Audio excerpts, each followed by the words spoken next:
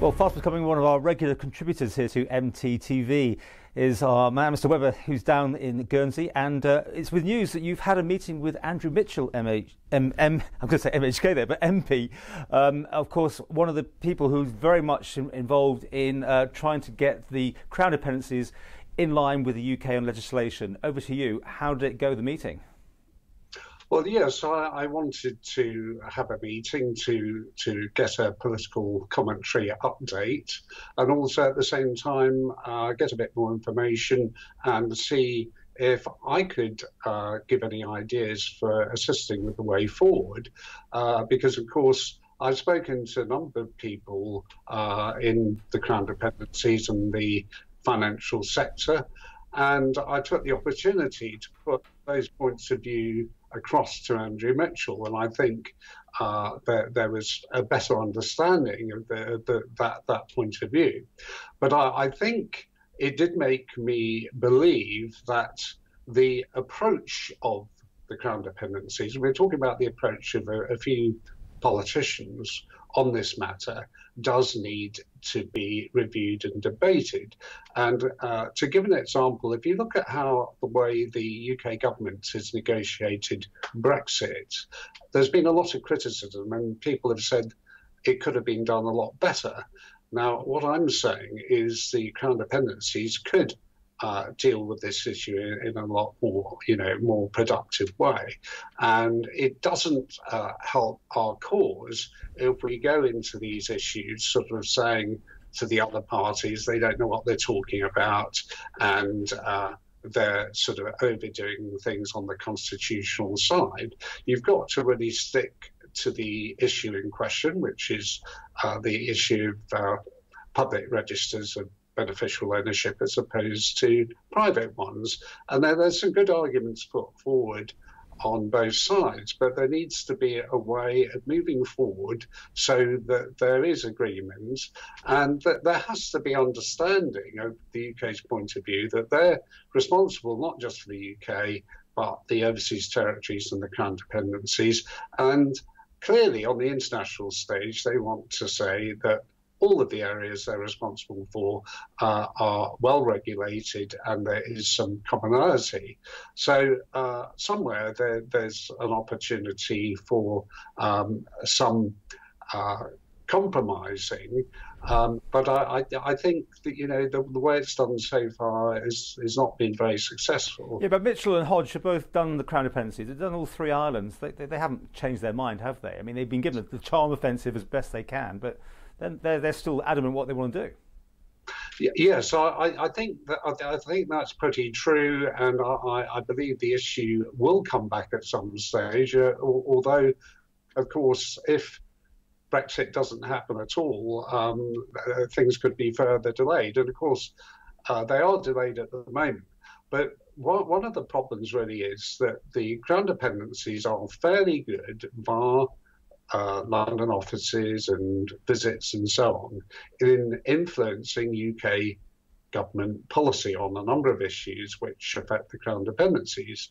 Where they clearly have very little influence is with the 650 MPs, and this is where we have a failing, because it really is time to review the issue of having our own MPs, because if we had our own MPs,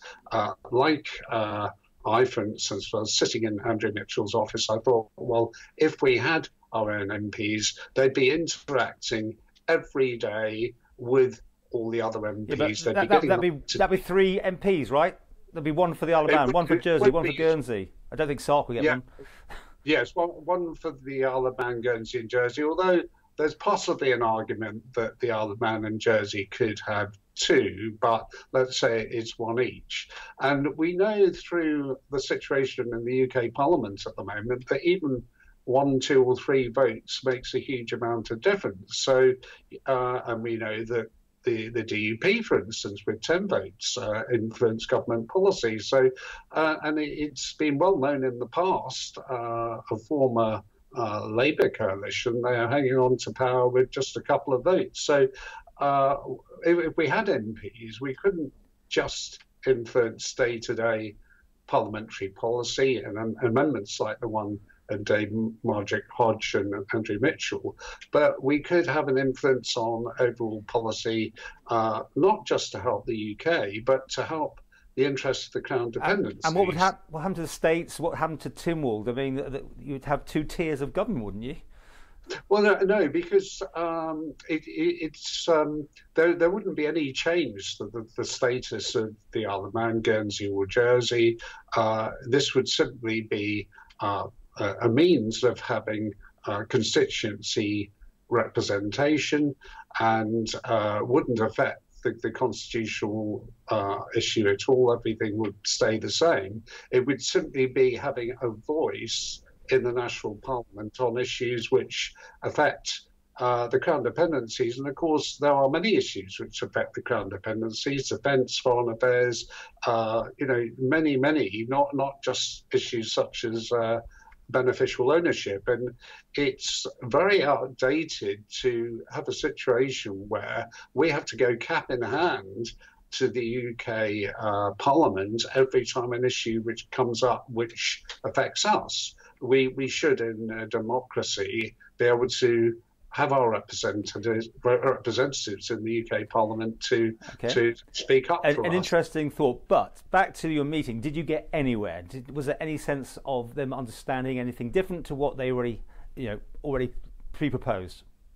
I think the result was a better understanding of some of the very reasonable points which have been put forward about our high standards of regulation and our compliance in a number of areas. And I did reinforce the issue. In fact, the Crown dependencies themselves offered to assist with the UK updating their financial standards in the areas where they're behind the Crown dependencies.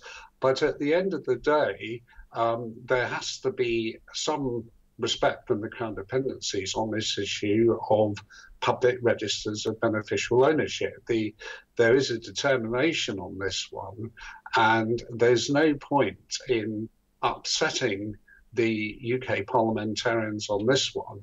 I think a better tactic would be to say, well, we could potentially lose a lot of business. We didn't go down this road in the first place without your connivance. So therefore, we want to have some compensation. And that might forestall things a little bit. But to go against the actual principle itself on sort of trumped up constitutional reasons, I don't think is the best way. And I would certainly appeal to those involved to look at better ways of dealing with the UK government, where we don't get people's backs up and we get parliamentarians supportive of our point of view. So that's really the feeling I had. And I felt, having met Andrew Mitchell, that if he'd had day-to-day contact with Crown dependency MPs, I don't think his amendment would have even come up in the first place. I think there would have been agreements. And at the end of the day, I would say both the UK parliamentarians involved and indeed the UK government, they always prefer the Crown dependencies to update legislation themselves. This has only been a last resort. So I think making such a huge constitutional issue of this is certainly not the way to actually get agreement.